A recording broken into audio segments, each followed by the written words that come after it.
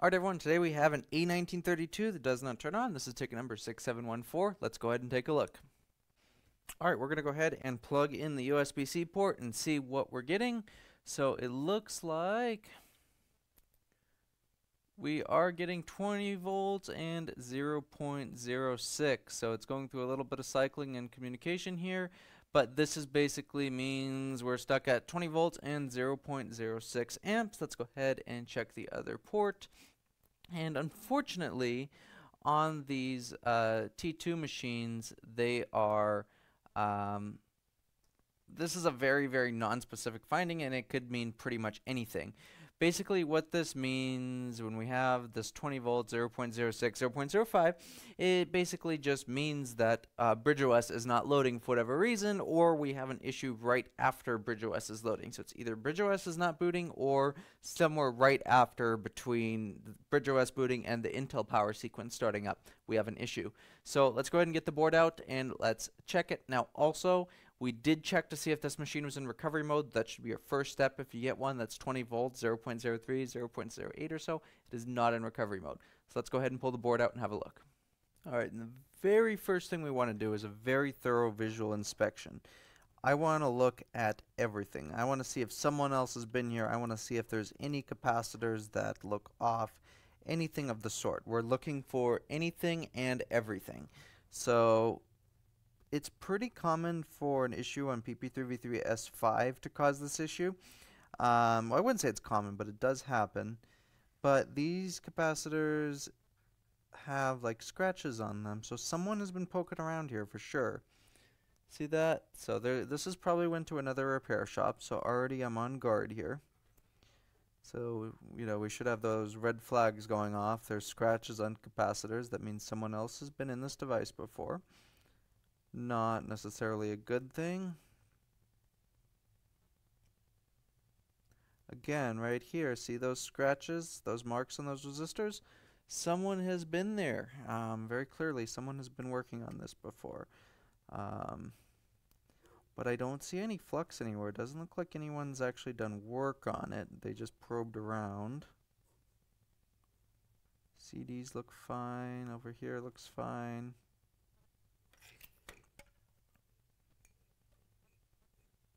Definitely some probe marks near the PMU.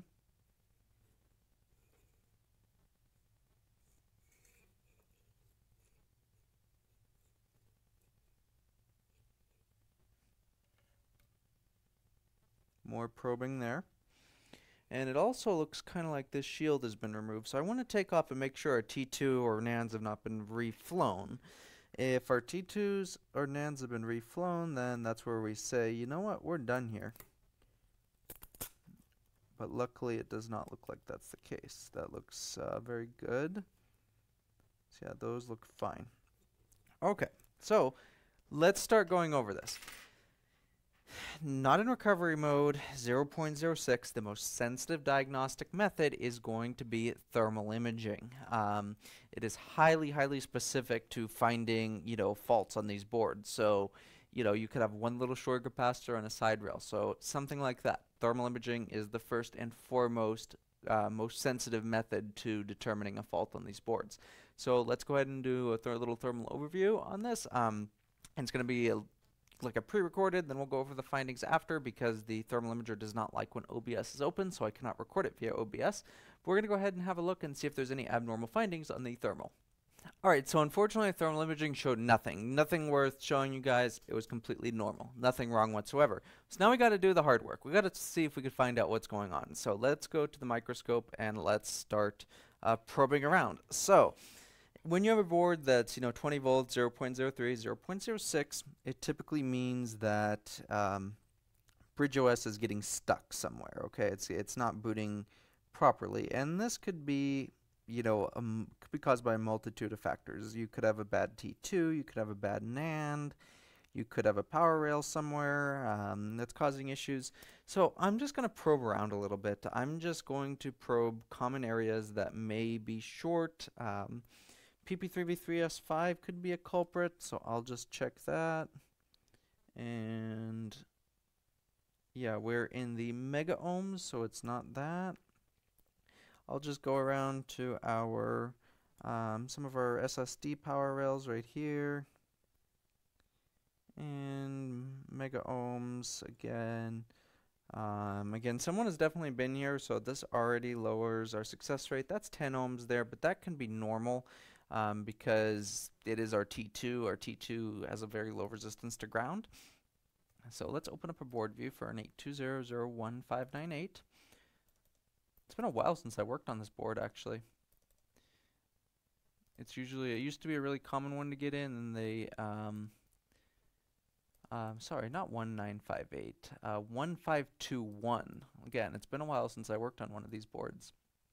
They used to come in a lot, but I honestly feel like people don't really, like, this machine sucked. I have to say, like, reliability-wise, it was fine, but overall, this machine was very low powered for what it was. I believe even the previous generation 2017 MacBook Air had a faster CPU than this, so it's not a very good machine. And we're in the kilo ohms on our Sleep S2R, which is good. Our PMU VDD main is still high resistance. So now I'm just going to check some voltages real quick. I want to see if we're getting our SSD power. And our SSD power is going to be supplied by our PMU and a voltage regulator at the top of the board, U9060. So we're going to check and see if we have voltage to our NAND. And if we don't have voltage to our NAND, we need to figure out why, because BridgeOS cannot boot if we don't have voltage to our NAND. So it should show up on our bottom rail here. We have 1.8 volts. And our top one over here, we have 0.9 volts, that's good. And right over here, I have 2.5 volts, so we are getting power to our NAND. So we should be booting BridgeOS, but we're not for some reason. Now, how I like to describe this sometimes too is this is essentially like an iPhone holding at the Apple logo, because the T2 subsystem is basically an iPhone, okay? That's basically an iPhone on the MacBook board that needs to work. And this is essentially like an iPhone that's stuck at the Apple logo. It's not doing anything. So we're going to check. I just want to see if PP3v3S5 is present first. That's our like next rail in the power sequence after BridgeOS is booted. And sometimes you could have issues with it that presents in a way that will look a lot like this, and it'll actually be a short, or PP3v3S5 would be absent. So there's a few areas that this will show up on the board. I'm looking for really easy to probe spot, and it looks like right about here would be good. So we have a few components right here, and that is 0 volts. Now that may simply mean that we're just not there in the power sequence, but I also want to check for a short. And there is no short to ground there. So we're going to go ahead and pull up the power sequence from this board, and we're going to poke around on the power sequence. Okay, and we could see here, so we're just going to go down. We know we're getting this. We checked, we skipped ahead, and we are not getting PP3v3S5. So the next thing I'm going to check and see if we have PMU on-off L. It's a signal when low. So if signal when low, if this is pulsed, then we'll get our next rail. So if this is missing, sorry about that. There we are. So PMU on-off L. So if this is triggered by either the charger being plugged in, hitting the power button, hitting any key on the keyboard, etc. If this pulse is low, we will get PP3v3S5 and so on. But I want to see if there's even 3.3 volts to make this happen. So I'm going to go ahead and check that, and we're going to go from there.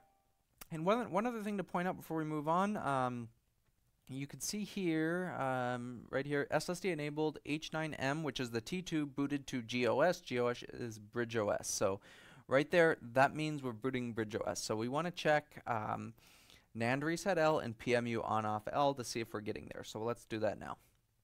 And NAND reset L is actually going to show up right above where we just measured. So it's going to show up on this resistor right here. So I'm going to go ahead and plug it in, and we're going to see if we have voltage there. And see what's up. Then we'll check PMU on off L. This may very well be a case of firmware corruption, or could have a bad PMU or bad T2. I have seen bad PMUs on this device a few times.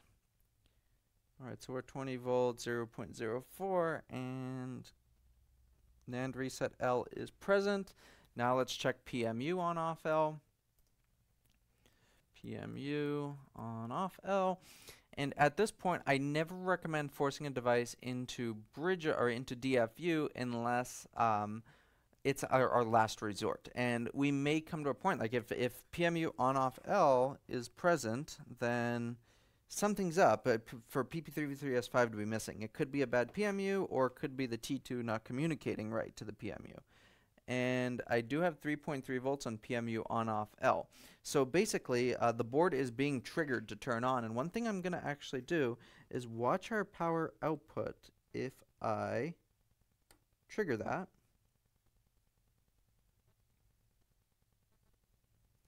One more time. And it doesn't change. So essentially that signal is not doing anything. So at this point, what I would say is we've ruled out most everything on the board level. We did thermal imaging. We don't have a short. We're getting to the end of the power sequence. So what's fair is we put this in DFU mode and we attempt to revive and go from there. Now, revive could either complete successfully. If revive completes successfully, that means everything in our T2 subsystem and our NANDs are okay, and the issues on the Intel side. If it does not complete successfully, it'll probably give us an error that will lead us down the right path, or tell us that our SSD is dead. We'll go from there and then see what happens. Another possibility is this PMU right here. That could be bad, and I've seen that happen before. So we will see if our T2, if our revive does complete successfully, maybe our PMU is bad and not outputting our PCH power rails, which will take us to the next phase in the power sequence. Anyway, like I said, we've pretty much ruled out everything we can for right now, so I am going to force this into DFU, and we will see what happens. So let's go ahead and give that a shot, and we'll be back in a minute. Now, this board's a little tricky because it doesn't have the pads like many of our other boards do that we can just solder a wire directly across. So we have to take from this probe point right here, let's get a little tin on that, a little bit of solder, and we're going to run that over to our Sleep 1V8 S2R capacitors adjacent. So you may ask, why don't I just do the keyboard combination? Well, I could, but I ultimately feel like this is more reliable. So we're just going to run a little wire. And furthermore, it keeps it into DFU mode if you power cycle it or anything, it will come out of DFU mode. This will keep it into DFU mode as long as I need it to be. So we're just going to get that there. Come on, there we go. And right over here. This is an enamel wire, so we don't have to worry about it going across anything. It's like so. That's good. Alright, we're going to go to our Mac Mini and see what happens. Alright, and after the DFU revive, we see here, it did actually boot up. Now, this is rare. I will say this. This is rare, and I never just force a board into DFU in order to try and solve a no power issue, because if you have any issues with like your SSD circuit and you do that, you can actually cause the machine to lose its partition map, costing the person their data. So in this case, we looked at all other board-related causes. We had power to our SSD. We did not have any short circuits. We were at the end of the power sequence, and it didn't really make sense why BridgeOS wasn't booting. So it was a fair step to force it into DFU and attempt a firmware revive to reinstall BridgeOS. And it worked. It turns on and works now.